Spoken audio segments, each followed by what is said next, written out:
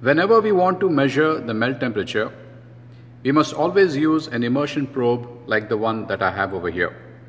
The problem is the probe is always at room temperature and so it is cold. Because it's cold, as soon as you put it into the melt purge, you're going to have a film of cold plastic that's created on top of this probe, and therefore you will not be able to get accurate readings as far as the melt temperature goes.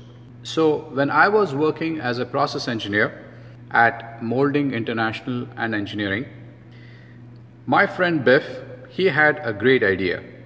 He said, why don't we go use an old sprue bushing and put a heater band around it, and let's heat that sprue bushing up to the melt temperature of the plastic that we want to measure, and simply create a sleeve over here and push the probe inside the sleeve and set the temperature, like I said, towards closer to the melt temperature. So now what's happening is the probe is being heated almost closer to the melt temperature. So I want to measure the melt temperature. It's going to be about 350, 365 degrees or so. And so now the probe is heated, I'm safe. Otherwise, what processors tend to do, they take a flame torch and heat the tip of this probe, and then they can easily damage it.